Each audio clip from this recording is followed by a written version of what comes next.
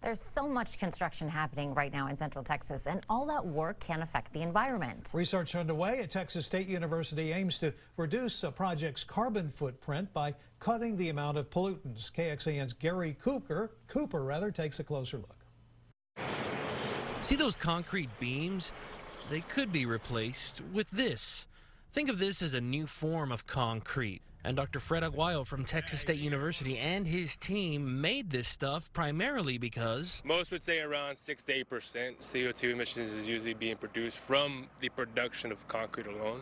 So a construction site like I-35 and Posey Road here can have a lasting effect. Concrete's not at all a big contributor to the CO2 emissions. It's only because of the scale of its use is why we have such a high CO2 emission problem with this material. So the more concrete that is used, the worse it is for the air. The main ingredient for concrete, Portland cement powder, is the stuff that makes concrete rock solid, and its production puts out harmful emissions. Dr. Aguayo is looking to partially replace some of this material in order to reduce CO2 emissions, but as well as increase the performance of this material. Additionally, it would be faster to dry. TxDOT is working with Dr. Aguayo with this new concrete and told us, in part, we also use additive in asphalt to produce the asphalt at a lower temperature, which means less emissions. The research is far from over, but Dr. Aguayo says it looks promising. So hopefully one day construction like this will be less of a pain for everyone, including Mother Nature.